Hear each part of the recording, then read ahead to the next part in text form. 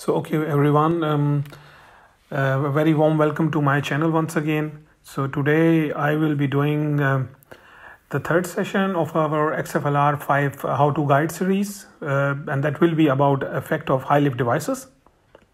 So as usual, first of all, before we really dive into the tutorial, let's have some basic knowledge or the fundamentals of high-lift devices. We will start with the trailing edge high lift device, which is called as flap. So that will be using trailing edge flap in XFLR5. There are different types of flaps or systems for trailing edge high lift devices, like plain flap, split flap, or single slotted flap. But for XFLR5 tutorial, I'll be just using the plain flap because I don't think you can even model the slotted flap or split flap. If you guys know if there is any way of modeling, then please let me know and write it in the comment section.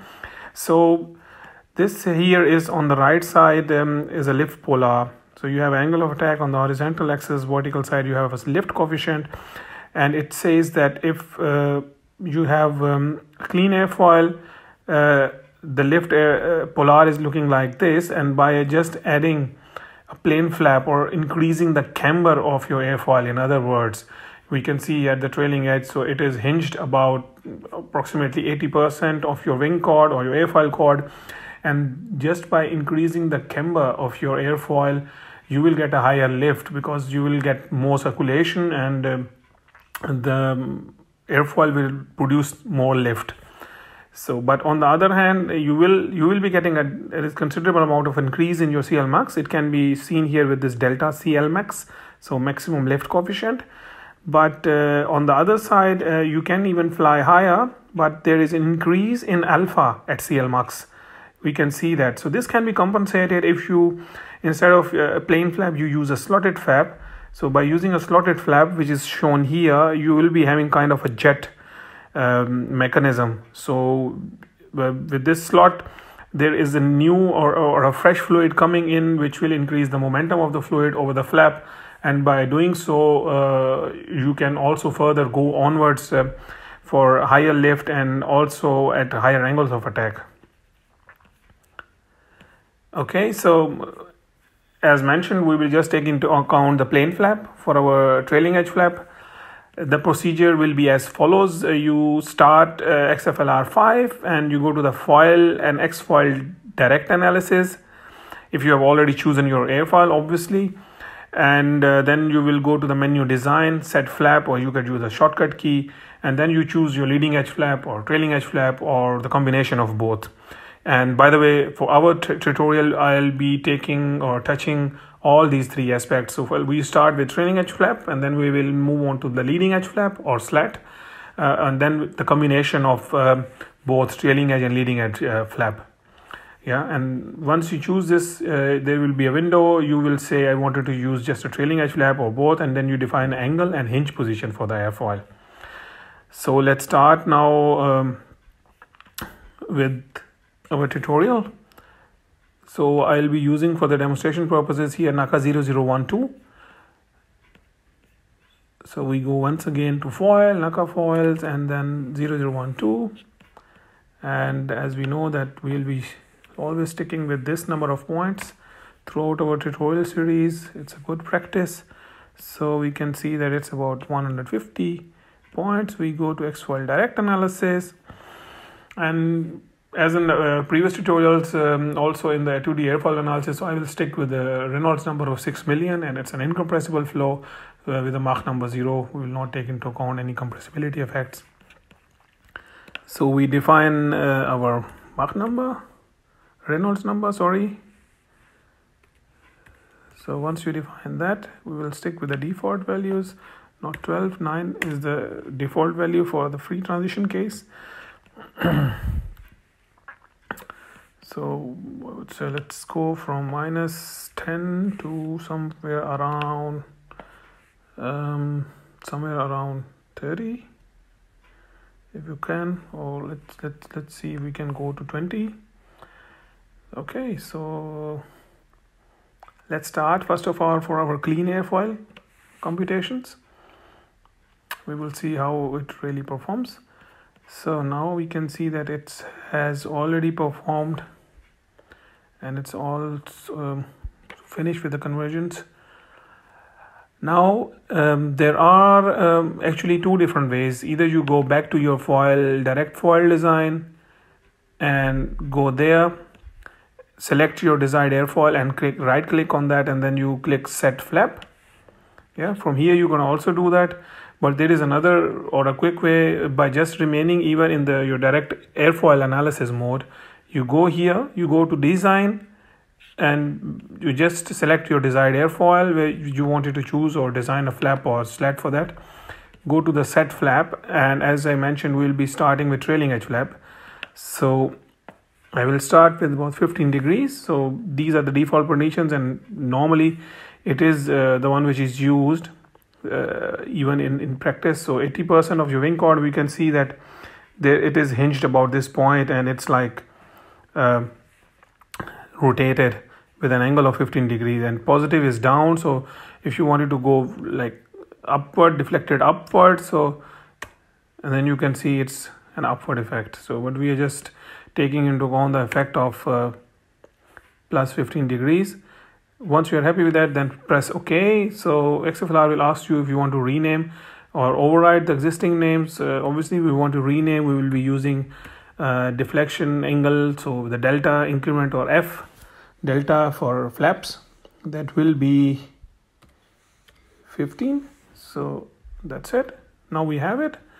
So, and you can see now it's already automatically selected. So we have our clean airfoil. Now we have our airfoil with then flap deflection of 15 degrees.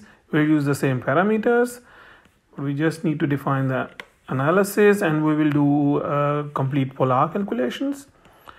And now we can see, so let's zoom in on the second one. For the visuals, better visualization, change the colors, and so that we can even see better. And I will just change the lift for both cases so we can actually see better. We can see that as mentioned also in the theory, that the effect of high lift devices that can be seen considerably here. So if there is a maximum CL in this region, the maximum CL is reduced, not in terms of number, but at the angle of attack. So you can see that the maximum CL is maybe somewhere around at this angle 18 degrees or 90 degrees, but now the maximum CL can be achieved around 16 degrees. So there is a decrease in the alpha max or the angle of attack at maximum lift coefficient. But on the other hand, the complete slope of your lift polar is shifted upwards with an increment of delta CL. So overall, so this really confirms with the theoretical observation which is already shown here. Now let's see the results for our case. So once again, so this is again our direct comparison between clean airfoil and deflected airfoil with a flap angle of 15 degrees. We just did that. So we can say that the trailing edge flap actually causes a shift and increase in lift, but on the other side, it also causes an increase in the drag. So you have to find a compromise. Obviously, there is increase in also drag, but we can also see that the lift is achieved, increase in lift is achieved by the use of high lift devices. So it's kind of having a positive effect on the lift. Yeah. So if we really do a direct comparison between a clean airfoil and an airfoil with a flap angle of 15 degrees, approximately a 10 degree angle of attack. So just for the comparison, I have plotted here the pressure distribution. So the blue one is the one with the flap angle with the flap, and the one with the orange color is the clean airfoil. We can see that there is a considerable amount of increase in the suction PEEP, and there is almost a delta CP of about 4 units, right? And this is really quite an improvement in terms of lift increase. And this effect, it's kind of artifact. It's because of coming off the hinge location, right? So we can see it's kind of a peak, it's kind of a sharp change in your geometry which is coming locally, and it is expected already that you can get such an effect. Okay, so now we will move to the effect of the high lift devices in terms of taking into account the leading edge flaps. So you can also use once again the leading edge flaps, or you can also say is at slats. But for this tutorial, as in case of trailing edge, we will be just sticking with the leading edge plane flap. So in theory, on the right side, we can say once again the polar of a lift coefficient. If you have a clean airfoil and compared to this, if you have a leading edge flap, right, you will get an increase in your CL, but there is a decrease in the slope. But on the other hand, you can fly higher. So there is an increase in lift, there is an increase in alpha CL max.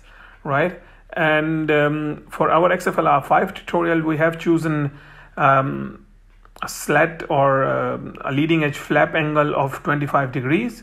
So how we did that, or how we can do that, I can show you guys. So you just go once again from design, go to set flap, and we say leading edge flap angle of 25 degrees. So just go and you change it once again. You have to give a new name, so it's a slat, so ds minus 25, and do again complete polar with the same settings. You just need to initialize for the new airfoil and then do a complete analysis. So once you do a polar and it is finished, now we can have a look, direct look. If we go once again to the all set of all the polars, let's zoom in, select the one which is of interest for us. It's alpha versus CL.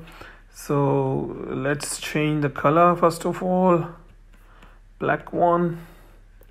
For the new calculations, we can see it's really almost lying a little bit below the clean airfoil computations, right? This polar, which is the one we've already seen. So if we increase further, even I would say we can go even to 30-degree angle of attack and see to add some more points into that, and let's see how far we can actually go with this with a maximum lift. So it can be observed that we achieve a maximum lift compared to the clean airfoil, and we also gain with a higher CL max. We have increased an angle of attack, which is once again confirmation or validation or verification, whatever you wanted to say, with the theory. Okay. So last but not the least, we will be using now the combination of both, so leading edge, trailing edge flap. So I already did the computations with this one. I will just show you the results now. It's again the same airfoil, and I have used a slat angle of 25 degrees for the leading edge flap and trailing edge flap of 20 degrees. Yeah, so these are the results. Let's make it a little bit bigger. These are the results which I have achieved. That combination of leading and trailing edge, it causes an increase in your lift, but on the other side, so this is the actual complete polar, but there is a decrease in alpha CL max. But we can also see that for us of great interest was like the increase in your maximum lift, and this has been achieved. So one can even see that proximity at angle of alpha max with the combination of both, which is in green one, is about 2.1 or something like this delta, and then this is the one, the blue one, is with a flap angle of 15 degrees, and the one with the slat angle just with leading edge flap is the one with this green color. And if we really see the zoomed in view in the next slide, we can have a much better picture. So we still have a considerable increase in our CL. If we have a direct comparison with the trailing edge leading edge flap combination compared to the polar of just a trailing edge flap, so we can see that there is still an increase. And also if we do a direct comparison between the clean airfoil, which is this one, we're getting CL max, and compared to the one green one, which is this one with the slat or the leading edge flap angle of 25 degrees, that the maximum CL is achieved. Not only that, and angle alpha at CL max is also increased. So if we have about this point for the clean airfoil, a maximum lift coefficient, and if you go further here, we are getting lower. So there is an increase of delta alpha at this particular angle of attack. So yeah, I think from high lift point of view, devices point of view, in comparison to the clean airfoil, XFLR5 is almost reproducing the similar results as observed also in theory or in literature. So I think that's it from now. Now it's your turn. If you like this video, give a thumbs up and give your remarks in the comment section, and I will encourage you to do your own exercises. If you are interested in designing any high lift system or kind of preliminary design for your sailplane or for your research project, whatever you are working on. So yeah, I think that's it from now. So still stay tuned for my next video that I will be doing with part 4 about transition modeling with XFLR5. It will be a basic introduction to C, and I will be doing some comparison with some airfoils having experimental data available. So I would say then bye bye from now my side, and don't forget to support my channel.